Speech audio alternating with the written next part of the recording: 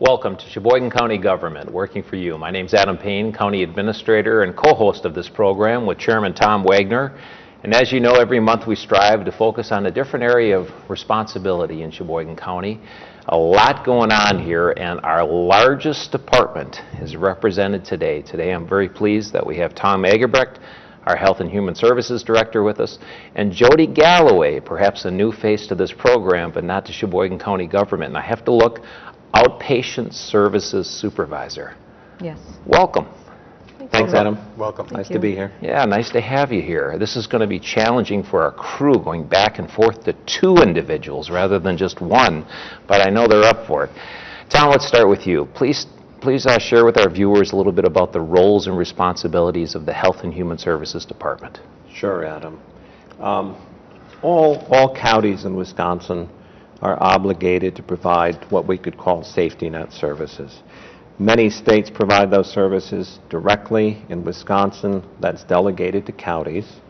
And counties have a lot of latitude under the statutes in terms of how they might organize themselves, what services they might offer. Here in Sheboygan County, a decision was made by the county board, I think dating back to the late 80s, that combined what was previously a Department of Community Programs with the Department of Social Services, the Department of Public Health, and the Department on Aging into a combined Health and Human Services Department. And I think it's a great constellation. It gives us lots of opportunity to collaborate and work with professionals who otherwise would be in separate, universes, so to speak, and it brings them all together. So we offer the full gamut of health and human service programming as a county department under that umbrella. So at our main building on 8th Street, we have child protection, juvenile justice, child and family resource services, behavioral health, and public health. We have an Aging and Disability Resource Center in Sheboygan Falls, located on Forest Avenue. Job Center offers economic support services and application assistance. That's located on Wilgus Avenue. And as of last year, the Child Support Department was integrated into our department as well. Previously, another standalone department, and that's located in the Courthouse Annex. And Tom, how long has it been now since you've been the director of the Health and Human Services? I've been with the county for 7 years. 7 years, 7 years, and let me tell you, this is one of our shining stars in county government. A lot going on in your department, the largest department in the county of the 19 departments that we work with. What is your total operating budget, and how many employees do you have? Total budget for next year is going to be just over $33 million. About 40% of that comes from levy. Balance comes from state and federal as well as private pay sources. So we accept insurance payments for certain services. In some instances, individuals will contribute individually to cost of care. So again, about 13 million of that is levy. The balance is state and federal. We've got a workforce of 190 planned for next year. Yeah, and just an outstanding group of employees. I think one of the strengths of our organization as a whole is the collaboration, the leadership, just the dedicated workforce that we have. And you have some newer managers. You mentioned the divisions earlier. Could you just touch on briefly your leadership team, because I know you've got a good one. Sure, absolutely. So our business and administrative services manager is Shannon Otten, and she has been just tremendously helpful to us, and she has oversight and involvement with everything that we do.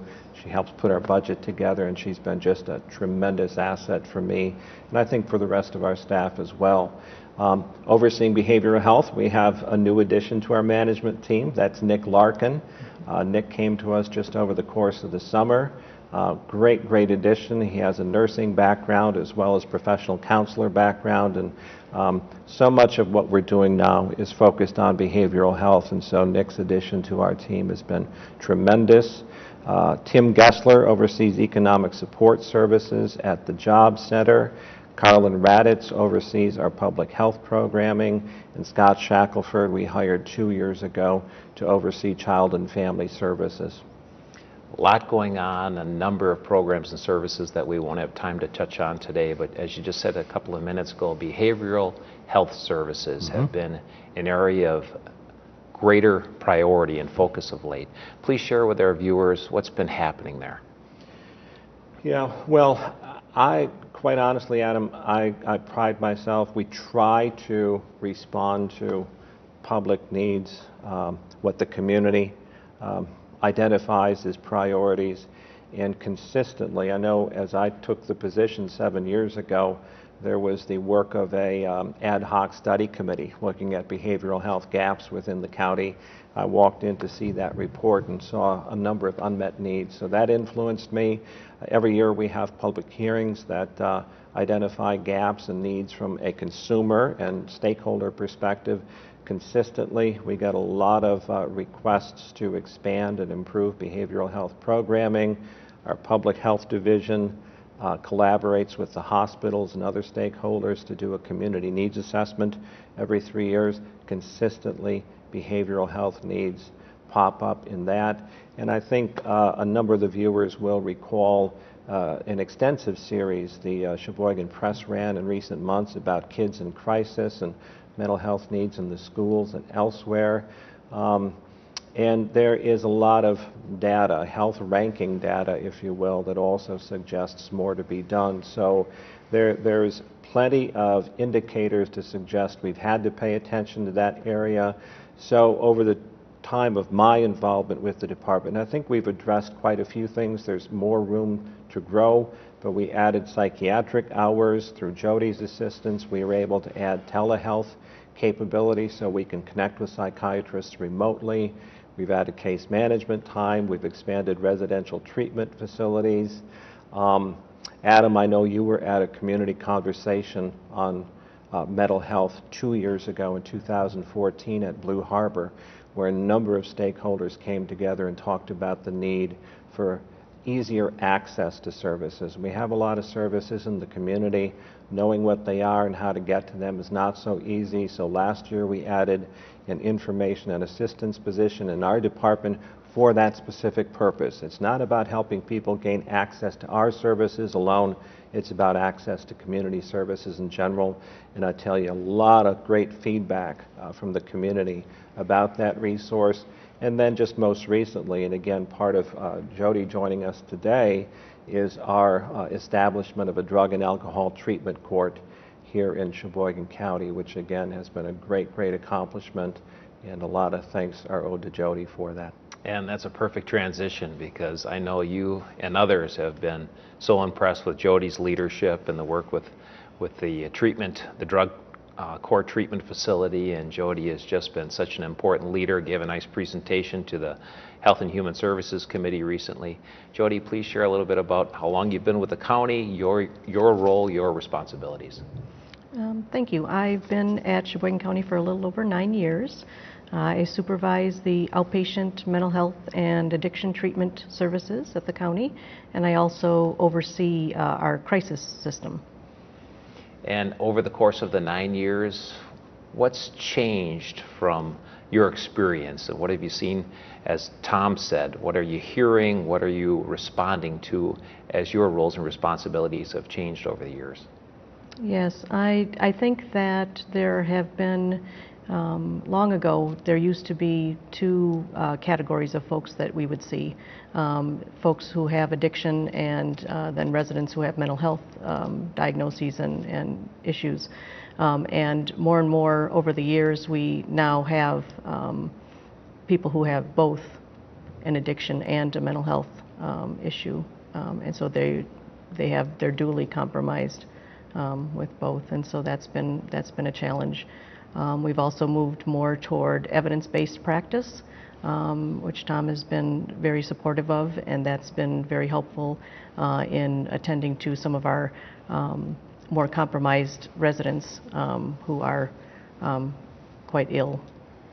So crisis services, I think the community hears that from time to time. You know, what types of services are being provided for people in need, and we have these crisis services. What does that mean?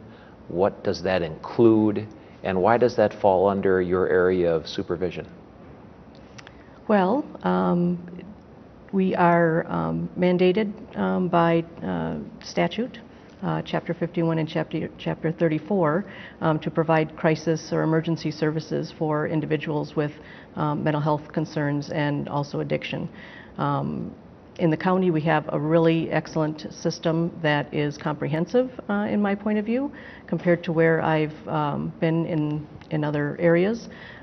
We have a 24-hour crisis line that people can call, and we also have a mobile crisis team that the crisis line can dispatch out into the community so that they can meet with individuals who are struggling in person. We also have a crisis diversion facility called Turning Point, and that is for individuals who are in crisis but don't need the level of hospitalization per se. They can go to this facility in the community for stabilization. And then we work with Aurora for our psychiatric hospitalization and detoxification services. And I know you can't talk about specific individuals, but what would be an example, I don't know if I want to say a common situation, but a prevalent situation where you're getting a certain type of call or a person in need? Please give our viewers a sense of what kind of people are reaching out to us for help. Well, we hear from a lot of family members of individuals who are struggling with depression and anxiety, are two top ones in the recent years. We've also had several cases of young people in their 20s who were experimenting with drugs and alcohol, and as a result of that, they became psychotic and needed to be hospitalized and stabilized as a result of that. And then the opioid addiction and that epidemic has been the source of many, many calls to our department for help. And if we had someone watching this program over the course of the next month who is a person in need of some help, or a family member that has a son or daughter or a friend that needs help, and they just don't know where to turn or have never heard of this opportunity before, what would you recommend? Is there a specific phone number that folks should reach out, or a specific person, or how does that work? How does a person take that first step to get the help they need? Right. If they're not in crisis but they're looking for services to be helpful, then they can call the county at 459-3155. That's our outpatient services number, and there's always someone on call to speak to. They can also walk into our department and meet with someone in person if they'd like to do that. And then alternately, if they're in crisis, the crisis line number is 459-3151. So please repeat both those numbers for me. Okay, the Health and Human Services, outpatient services is 459-3155, and the crisis line number is 459-3151. Outstanding. Thank you for the high-end overview. Appreciate it. Turn it to Tom. Thank you, Adam, and welcome, Jody. Thank you. A few minutes ago, it was mentioned about the alcohol and drug treatment court that was just begun in Sheboygan County, and I know you were very much involved in that getting going. Could you tell us a little bit about what led to that decision to go in that direction? Sure. I wasn't involved in the process at the inception, which occurred, I believe, at our CJAC committee, and really it was in response to the devastation that opioids have had, across the nation, across the state, and also here in Sheboygan County, and not knowing what to do. Lots of lives being lost and families being devastated, and treatment courts are an innovative approach that have been around about 10 years, and we wanted to give it a try because they are extremely successful. Right, and I know the purpose of exactly the purpose of the treatment court, and exactly how does it work? Sure. The treatment court program seeks to identify felony offenders that their criminal behavior is motivated by their addiction. And so instead of them going to jail or going to prison after multiple infractions or breaking the law, they would get intensive treatment instead. because it's sort of a cycle. The addiction, criminal behavior leads to more of the same, and those folks just sort of come through the system again and again because they're not receiving the services they need. So it provides them with intensive treatment and also very strict community supervision and monitoring to allow them to be able to start their recovery and then get whatever needs met that they need at the time, and to become participants in the community again. Yeah. Not an easy process, as I understand it, for people to go through. It's not necessarily an easy way out, but the results can be really positive for both the community and the individual, from what I understand. Yes, very, very positive. The research suggests that treatment courts are very, very much worth whatever is spent on them, and they actually save dollars for the judicial system. Right. I know there's been contributions of different community members who've been involved in this to get it up and running. Could you talk about some of the other people who were involved? Absolutely. We have a great team, which includes a representative from the DA's office, from the Public Defender's office, Probation and Parole, Sheboygan Police Department, the Sheboygan Sheriff's Department, who am I forgetting? Treatment providers, and of course our staff from Health and Human Services who are on the team. Lots of people, lots of different departments. Yes. Absolutely. And what about the judge? And the judge. Yeah. Thank you. Ed Stengel. He is the captain of the team. Absolutely. Yeah.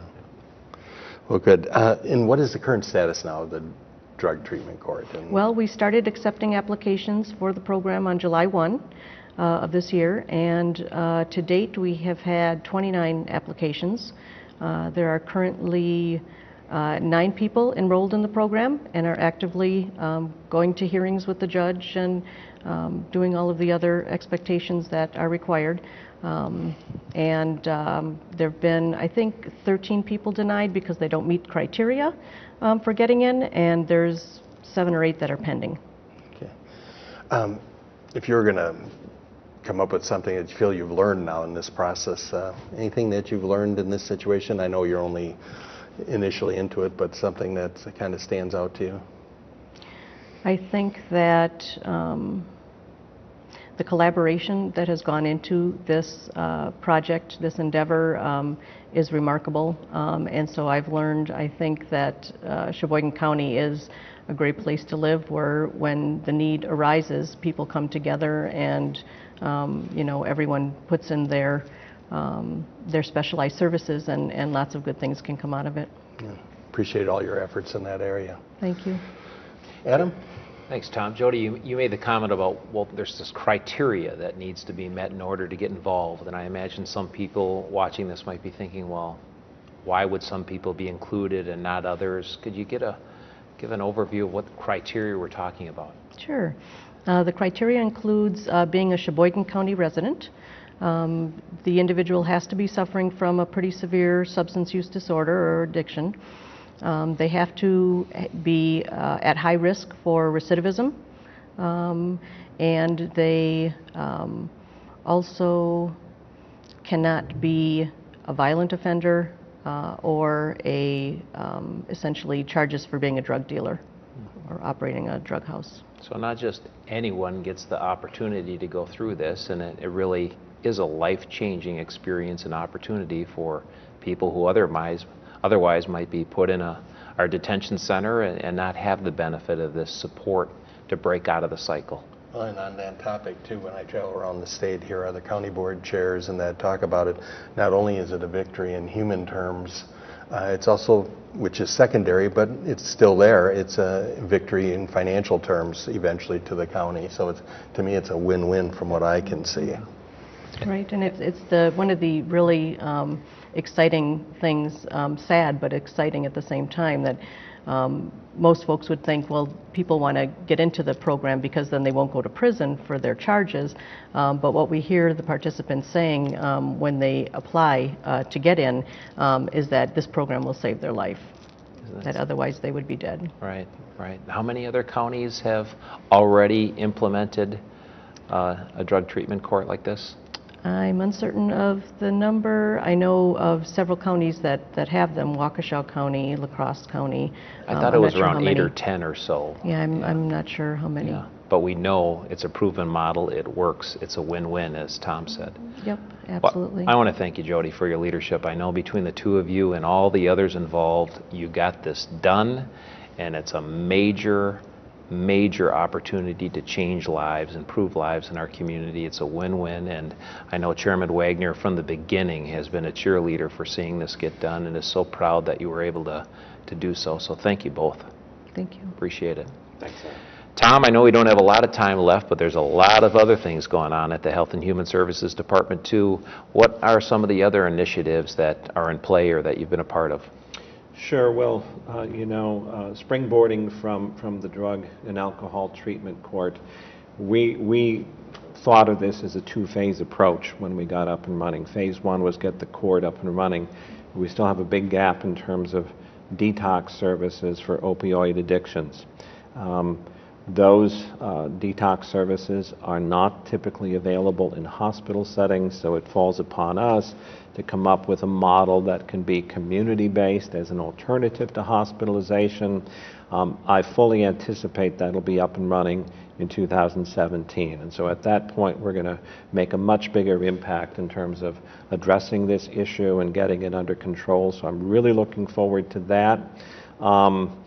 As you know, Adam, through your involvement with United Way, we have been strong supporters of this new community partnership for children. Yeah. So I said earlier, we do safety net services, and it's frustrating for me because that means everything else has failed by the time people get to us. So it's kind of nice to do something on the front end in a preventative mode. So we've lent some support to United Way and other community partners to do this community partnership for children. We're supporting a Welcome Baby initiative whereby first-time parents are going to have visits in the hospital and connection with services very early on. Through our public hearings, we heard expressions of concern about the youth moving into the community from larger urban areas, partially in response to the job opportunities that exist here, but some concerns about acclimation to the community, acclimation to the culture. So we've partnered in a pilot program with South High School to offer youth and family mentoring to those kids identified at risk. We'll take kind of an experimental approach with this, and if we can demonstrate through that initiative that we don't end up with referrals in juvenile justice and other areas, it'll be worth expanding that investment down the road.